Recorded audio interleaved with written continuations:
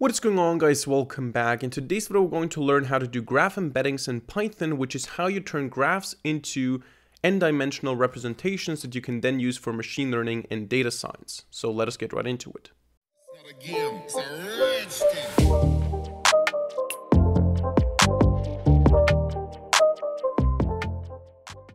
Alright, so we're going to learn about graph embeddings in this video today, and as I mentioned, they're super important for machine learning, for data science, because graphs are just graphs. We have nodes and edges, but if we want to use them as the input, for example, to a machine learning model, if we want to feed a graph into a neural network for certain tasks, for example, link prediction or something like that, we need to have a representation that is in the proper format. We need to have that graph embedded into an n-dimensional space. So we can say, for example, take this graph and fit the individual nodes into 2 dimensions so that we have coordinates x and y for the individual nodes, or maybe into 10 dimensions, into 100 dimensions, up to you. But we have to have something that we can then, as a NumPy array, for example, feed into a neural network. That's the basic idea of graph embedding, and this is what we're going to learn about today. For this, we're going to use the Network X Python library, which I recently made a video on. It's the go-to library for graph theory, for working with graphs and networks. We're also going to use Karate Club to use Deep Walk, which is a popular graph embedding algorithm. I'm not going to explain the theory too much. I'm just going to show you how to use it here. You can look up the paper. Hopefully, I'm going to link it in the description down below. And we're going to use the basic stuff like NumPy and Matplotlib. So if you want to install all the libraries, you need to say pip install and then Karate Club, Network X, NumPy and Matplotlib. In my case, I already have those, so I'm not gonna install them here. And then we're going to just import NumPy as np. NumPy as np,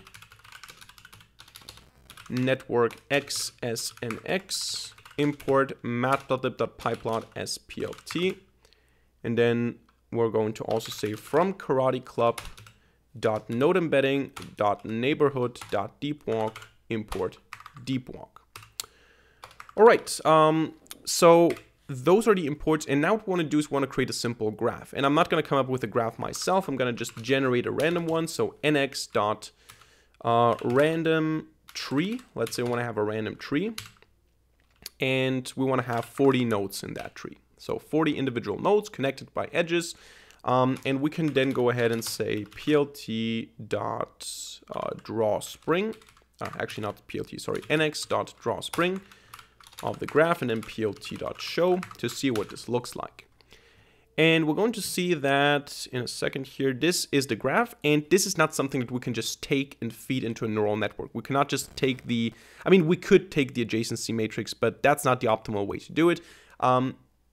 We don't have embeddings for the nodes. We cannot treat the nodes as individual data points in a certain shape. We cannot have a 3-dimensional array that contains information about the individual nodes, nodes about their location in space.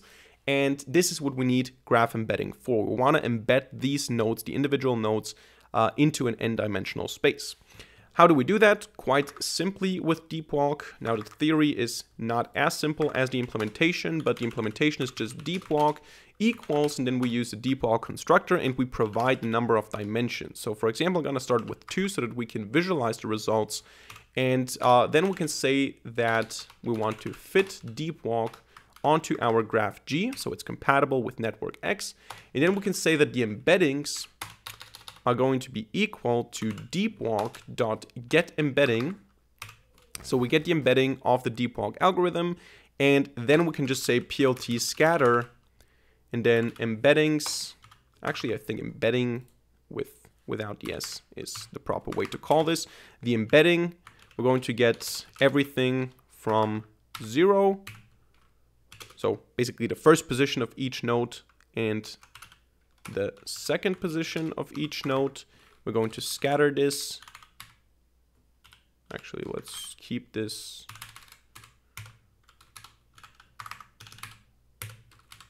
like that so that we have both. And then basically, if I didn't make any mistakes, this, oh, what happened here now? What the hell happened here? Why are they all connected now to themselves? Maybe because something was changed about the graph when running Deep Walk. So let's print it up here or show it up here.